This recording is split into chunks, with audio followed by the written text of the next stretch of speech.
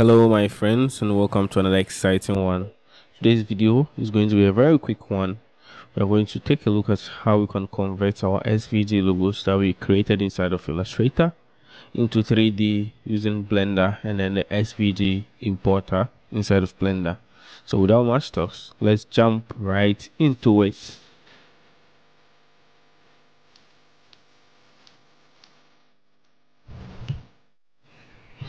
So as usual, we are going to start from scratch. So we hit on general so that we have our new fresh cube and then our light. So first let's select both of them, then let's hit on X to delete them from our scene. So next, let's jump into our editing software. It can be Illustrator, GIMP, or any editing software that you use, any vector software that you use. So I have this file here that I downloaded from a website. I'm going to leave a link in the description below. All you need to do is to save it as an SVG file. So I will do Ctrl+Shift+S, save as, and then I'll make sure the save as type is set to SVG, and then I'll hit on save, and then I'll make sure I know where I am saving my file. So a quick tip is make sure there's as minimal points in the final logo as possible, as it will help make things easier once we jump into Illustrator. So once you have your SVG file ready, all you have to do is let's jump back into Blender, and then let's see how we can import this SVG file and then make it 3D. So first, let's go to our file, import, and then we locate our scalable vector graphics. So let's hit on it, and it will ask us to show the location where we saved our SVG file. Right, so I have mine here.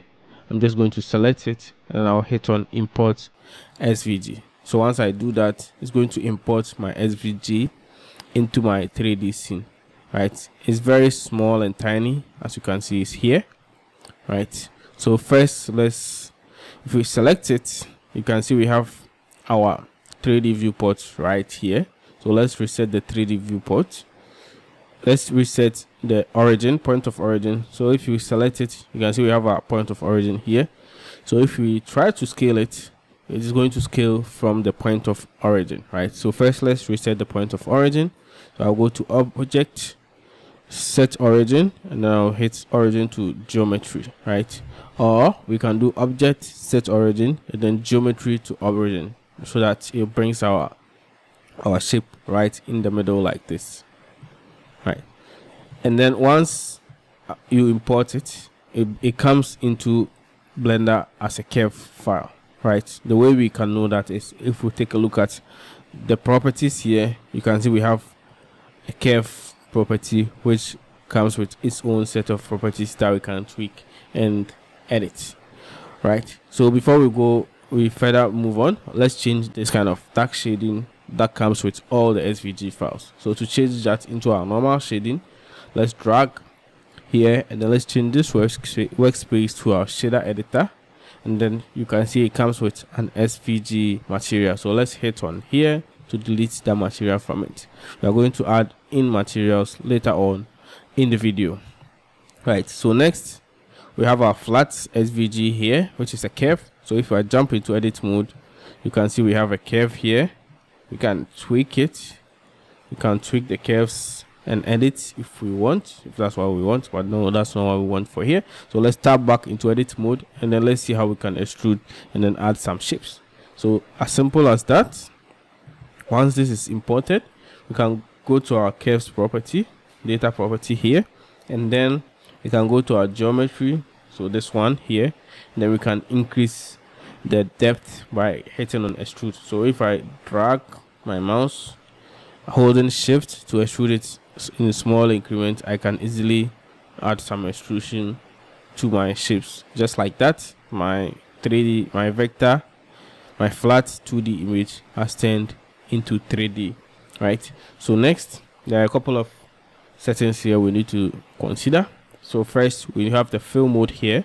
If you want to fill the cap at the top and then at the bottom, so by default it is set to both. You can change it to back, and then we fill only the back without the front, and then we can change it to front, and then we fill the front without the back, or we can change it to none, and then both the front and the back is not filled, depending on what you're going to use your 3D vector for. But for now, let's leave it to both, so that we have the front and then the back filled like that. Nice and simple. So next, another important thing we have to take care of is the bevel, right? So as you can see, it has a very sharp edges, so let's try and add in some bevels, so that if we add in our lighting, our render is going to look good, right? So once we come to our bevel, we increase the depth. So with this, if we increase the depth too much, our logo is going to be distorted. So once I start increasing it too much, you see we have some artifacts here and there. So let's try to increase it as little as possible, but then we have some bevel. So let's go with 0.0009 like this, right? So that we have a little bevel, but then our shape is not distorted, right?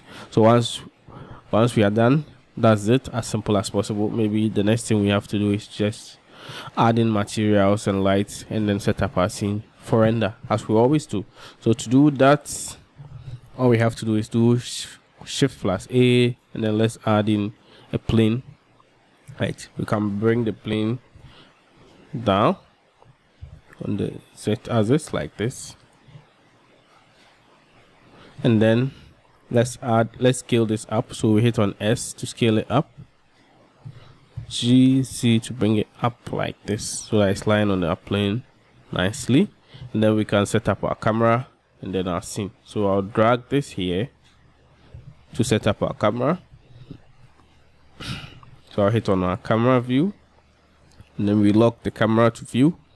Then we can scroll our mouse wheel to set up the position of our camera to our liking, right? So next, let's select this object, and then let's set this to render view. Then make sure we have our render engine set to cycles, and then the device type, we'll set it to GPU compute, right? So once we are done, everything is set. Let's go to our shader editor, and then let's add in an HDRI. So weld, scroll this, select this one, Ctrl+T, and then open, and then this is where a folder where I downloaded HDRI. You can get some from hdrihavens.com, a lot of free HDRIs, or just Google free HDRIs, download, and then just select one of them, and then hit on open image, and then you get a lighting by default. So we are going to use this to set up our scene, nice and simple. So once we select this, let's change this from world to object, and then let's hit on new to add in a new material. Let's make it metallic, and let's change the color to something like this, yellowish gold color, and then let's decrease the roughness so that it's nice, rough and shiny. So next, let's select this, and then let's make it black. So the plane, the background, new, and then let's change it to black like this, and then let's decrease the roughness so that it's not rough. And then next, let's add in a couple of lights to make our render even nicer. So we do Shift+A, and then lights, and then area light, then GZ. We can bring our area light up like this, maybe bring it back, and let's decrease the power, so let's say 2, and then Shift-A, light, area light, and let's bring this on the side like this.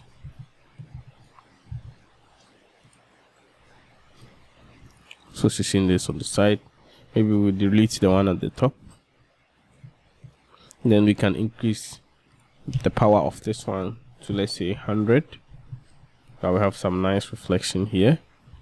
Then we can do Shift-D to duplicate this light. Then we can bring this on this side like this.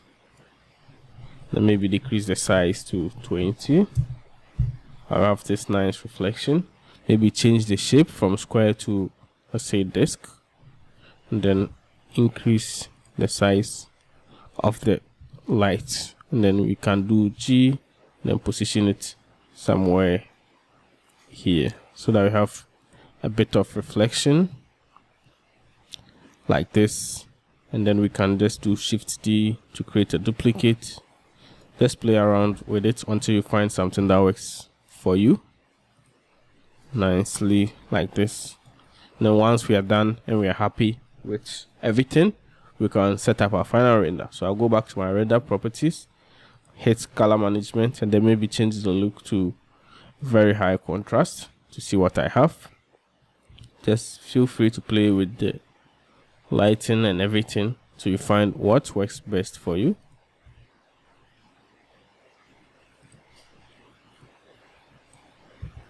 We scale this up. So once we are done and we are happy with everything, next all we have to do is do Shift, go to render, and then render our final image. But before I do that, I'm going to set my samples to 100 for now, and then render. I'll hit on render image to render my final 3D image. So you can see, nice and beautiful. So this is my final render. Obviously we can add in more lights to light up the inner parts so that everything is nice and lit, or you can play with the ACRIs as much as you want. That's it for today. See you on the next one. It's my friend, and peace out.